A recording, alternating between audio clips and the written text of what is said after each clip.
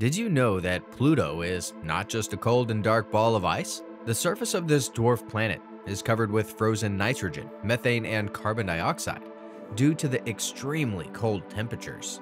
Despite this, Pluto has a diverse and dynamic surface, with features like mountains, valleys, and craters, and even red snow.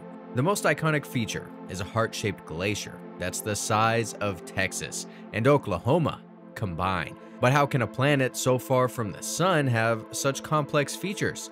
Pluto orbits the sun at an average distance of about 3.6 billion miles, which is roughly 40 times as far as Earth. As a result, it receives very little sunlight and heat. A year on Pluto lasts 248 Earth years, and a day on Pluto lasts about 6 Earth years. However, there are still many questions to be answered about this icy dwarf planet. How does its distance from the sun affect its temperature and atmosphere? What are its moons like? And how hot are its volcanoes? Let's find out. Pluto, our solar system's former ninth planet, has long piqued the interest of astronomers.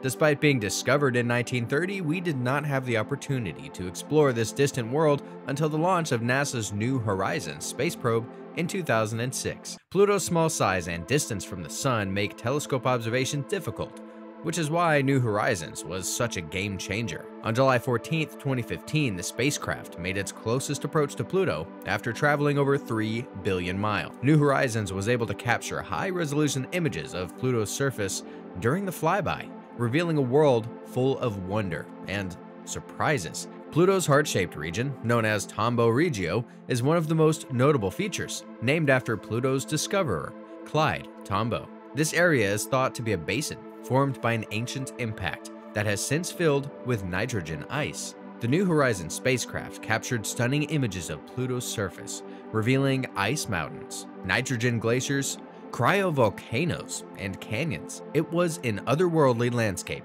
that surpassed our wildest expectations, and now we're here to show you some of its most incredible features. Let's start with the brass knuckles, a one-of-a-kind feature near Pluto's equator made up of 6 lowland regions called macula, each roughly the size of Iceland. These regions are linked by a network of canyons, each named after a different netherworld spirit from mythology. The dark color of the brass knuckles is due to tar, made of tholins, which are hydrocarbons formed by the interaction of methane and nitrogen with cosmic rays. Tholins are responsible for the red colors as well as the blue tint of the atmosphere of Pluto. Tholins can be found all over Pluto, including the nearby whale-shaped region known as Cthulhu Macula. The brass knuckles appear separate because each macula is separated by towering ice-covered uplands. These several kilometer-high uplands are most likely made of frozen nitrogen, methane, and carbon monoxide, on top of a bedrock of water ice. Nitrogen is the most abundant material on Pluto's surface, accounting for 98% of its total volume. It also contributes significantly to Pluto's most recognizable feature, the heart-shaped region known as Tombaugh Regio. The western lobe of the heart is a smooth basin filled with Sputnik Planitia, a nitrogen ice plain, whereas the eastern lobe is much rougher. Sputnik Planitia is a vast nitrogen ice plain covering about 1,000 kilometers, making it one of the solar system's largest known glaciers. Scientists have been perplexed by its smooth surface, which is almost devoid of craters. This suggests that the basin is young, possibly formed by a recent impact or by volcanic activity. There are, however, other theories about how Sputnik Planitia came to be. According to one theory, the basin was formed by a large impact that fractured and deformed Pluto's icy crust, resulting in the distinctive wrinkled edges visible on the surface of Sputnik Planitia. Another possibility is that the basin was formed by a cryovolcanic eruption in which water, nitrogen, and other volatile compounds erupted from Pluto's interior and flooded the surface. It has a unique topography. The basin is in a region of Pluto's surface dominated by the Tenzing Montes, a large mountain range. The basin is also tilted at an angle of about 30 degrees to Pluto's spin axis, implying that it was formed by a massive impact that caused the planet's axis of rotation to shift. But that's not the only thing to see on Pluto. New Horizons also photographed the Right Mons cryovolcano. Unlike the fiery volcanoes we're used to seeing on Earth, cryovolcanoes are known as cold volcanoes, which are made of materials like water, ammonia, and methane, which can remain liquid at much lower temperatures than molten rock. The right Mons is over 3 kilometers tall and 150 kilometers wide, making it one of the solar system's largest known cryovolcanoes. Scientists believe that the volcano is still active, spewing a mixture of frozen gases and liquids into Pluto's thin atmosphere. While Pluto's temperature is much colder than any place on Earth, recent studies suggest that the dwarf planet might be experiencing a form of global warming due to changes in its thickening atmosphere caused by seasonal tilt. This phenomenon offers a potential explanation for the planet's warming surface temperature, which is as high as -375 to -400 degrees Fahrenheit. The geological features on Pluto, including Tartaros Dorsa, provide important clues to the planet's history.